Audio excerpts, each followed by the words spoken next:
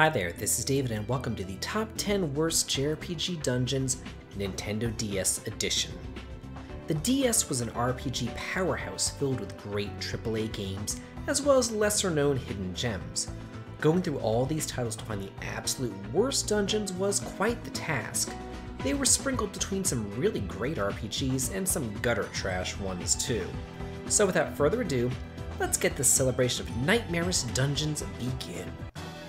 Number 10, Nostalgia, Tower of the Sun. This is the final dungeon of the game, and as such, they made it much more complex than any previous dungeon. It's not just a teleport maze, there's also switches that you have to press to activate certain teleporters or make those same teleporters take you to different areas of the tower. As you climb your way through here, it gets worse with having to turn on multiple switches at the same time while keeping others off to have a single teleporter take you to 3 different areas of the tower. Thankfully, the designers do provide a map, so it's not too horrible, so I'm just going to leave it here at the top of our list. Number 9, Pokemon Diamond and Pearl, Mount Coronet. Victory Road and its 6 HMs was a close second here, but Mount Coronet wins out just because of how often the game forces you to go through it. I mean, having a mountain range sprawl throughout the entire region of Sinnoh is a cool concept, but the execution fell flat. For those unaware, Mount Coronet essentially splits the entire world map in half, and if you want to cross over to the other side, it's quite the hike. Having a mountain as a centerpiece to a region seems pretty neat, and there are some good things here, such as mysterious ruins at the summit, cave complexes to navigate, and an exterior to climb. On paper, this looks amazing, but in practice, it's a mess. You'll be going back to Mount Coronet all the time. The amount of backtracking the game puts you through in this place is astronomical. And to get through it, you're going to need plenty of HMs to fully get access to this zone just to deal with downright annoying things like the fog. It just breaks the pacing of the game when you have to crisscross a mountain range after every single town. What were they thinking? Number 8, Lufia Curse of the Sinstrels, Tanbell Mine.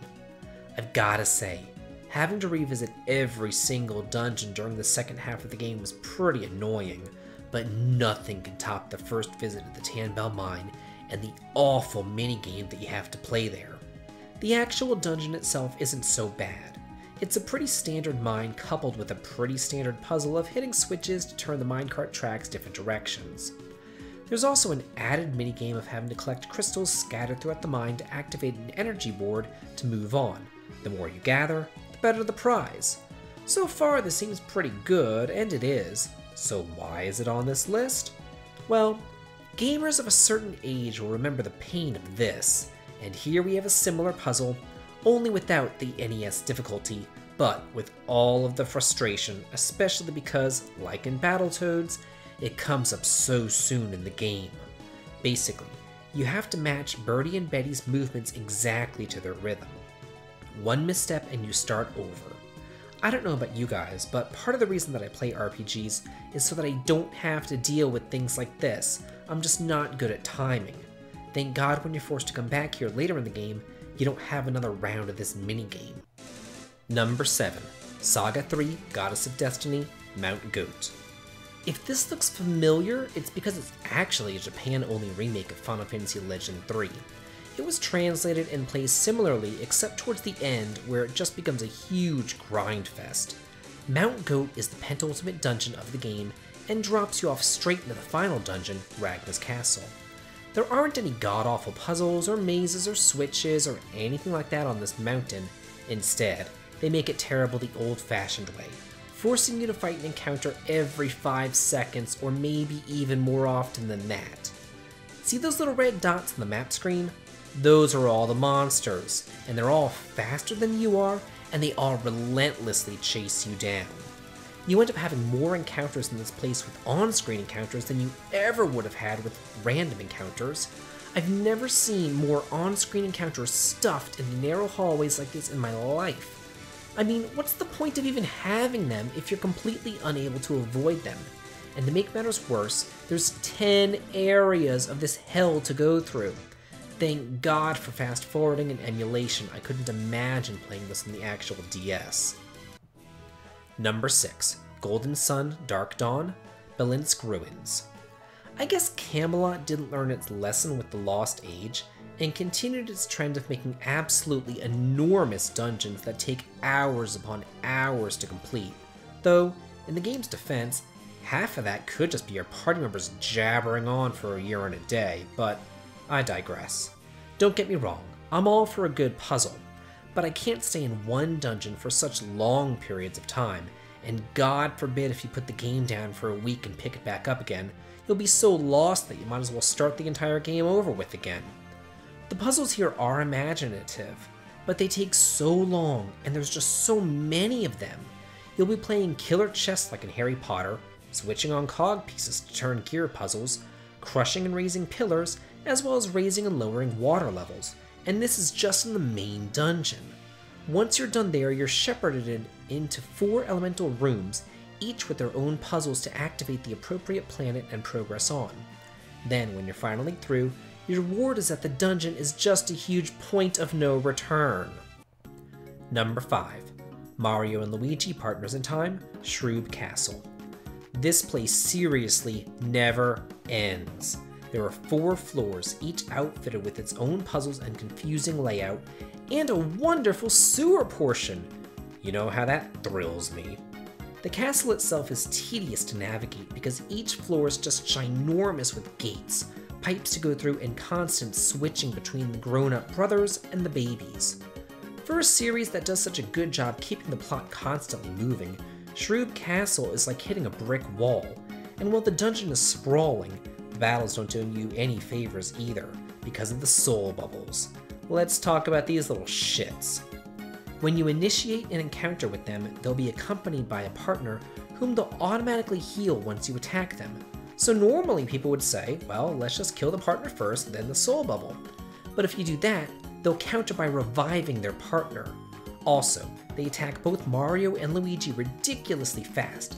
It's almost impossible to dodge. They're bloody obnoxious and the jewel atop the crown of this horrid place. Number 4. Tales of Innocence. Pretty much all of them. The sadists who designed the dungeons in Legendia must have been giving a second chance to torture their fans here. Truth be told, all of the dungeons in this game just suck. They're all massive, yet devoid of charm or character because all the rooms look exactly the same. They're just long, narrow hallways and square rooms connecting them. It's almost as if they used Tinker Toys to build these dungeons. It's such a lazy copy-paste job. This is made even worse because you're going to find yourself grinding outside of each dungeon because of the massive difficulty spike that they have, especially in the Ashihara Tombs and the Kelm Volcano. Also, while you're plodding along in these mazy dungeons, there's normally just one save point, and while the encounters are on screen, half of the time they're placed directly in front of doorways so you're forced to fight them to move on. Then, in the biggest dick move of them all, once you complete these monstrosities, you have to walk all the way back out. There's no quick jump out or exit spell here. Game designers knew that walking out of a dungeon manually sucked back in the NES days. Why are we still putting up with it now? Number 3. Sands of Destruction, Block 4. Ugh, pick your poison with this awful game. Most of the dungeons contain some downright terrible gimmicks, such as forcing you to enter places in a specific order, and if you make one wrong move, you get warped back to the beginning to start all over again. And each and every dungeon here is a maze as well. But the worst of the bunch is Block 4. Just to get there, you have to go through Teleport Hell in the Primal Cataract, where, as I said before, one wrong move sends you back to the start, and when you're finally done, you have to deal with Block 4, the final dungeon of the game. And here we're greeted with a switch puzzle, which really can't be called a puzzle because it's more of a trial and error, because again, if you pull one wrong switch, you're sent back to the start. Oh, so much fun. Also, the game designers in all their wisdom made it so that you can't run from any of the encounters here. And after you deal with the switch puzzle, you'll move on to a computer terminal which tells you to go all the way back to Block 4 and collect 4 rectangular modules. Ugh. Do it and take them back to the terminal, only be told to go all the way back to Block 4 again and collect 4 diamond modules. My god. Once you've done that, you go back to the terminal, which now wants, you guessed it, more modules in Block 4. Yeah, this place makes you backtrack a total of 3 times to run around and find these stupid modules to move on. It's painful. Number 2, Okamiden, The Dark Realm. For such a great game, they really dropped the ball on the final area. It's quite possibly the worst final dungeon ever made, if you could really even call it a dungeon. Before coming here, you're greeted with a ton of plot twists, so you want to get to the end to see what happens next. So instead of a fulfilling dungeon filled with artistry and puzzles, they throw you into a gauntlet where you have to go from one platform to the next fighting random battles and watching a cutscene between each one. And we aren't talking about just a few encounters here, it's like 30 of them. And you have to refight all of the bosses too. It's just so tedious and obvious padding.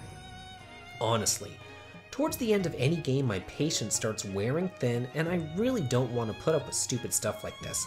I just want to get to the end, have a good time doing it, and see a full satisfying conclusion. Not have random battle gauntlets that take forever. Pick one or the other, a great final dungeon with random encounters, or a boss rush. But don't choose a boss rush with needless random encounters, and certainly not this many either. Number 1, Black Sigil, Blade of the Exiled, The House of Blackstone. Every single dungeon in this entire game was an anxiety-inducing race against time because of the lack of save points, coupled with the preponderance of glitches and freezes. But let's pretend for one moment that those glitches don't exist and this game was actually well made. The House of Blackstone would still be a complete nightmare. This is an elevator dungeon where you can only go one way. There's no riding back and forth in case you mess up. Also, each elevator will not drop you off at the next floor. Many times the elevators will actually skip floors, making it insanely frustrating to plan out where you actually need to go. So all that seems terrible enough, but here's the real kicker. You can't use any magic whatsoever inside either. And this is a portion of the story where there's no town that you can backtrack to. You're literally sent up a creek without a paddle. There's only one place to go to, and the recovery point is nestled deep inside, not right in front in case you need to grind or anything like that. Then, to gild the lily, you're split from your party, dragging out the battles even more and pretty much forcing the unprepared player into certain death. You'd better have clairvoyance to know to bring a ton of extra healing items to have any hope of making it through this death trap. Well, that's it for the top 10. Hope that you guys enjoyed this, but let's look at some honorable mentions. I left them out of the main countdown because while the dungeons are awful, the genres that they belong to are kind of questionable for this list. Eridanus in Strange Journey, and the Temple of the Sea King in Phantom Hourglass. So, what are your worst dungeons on the Nintendo DS? Do you agree or disagree?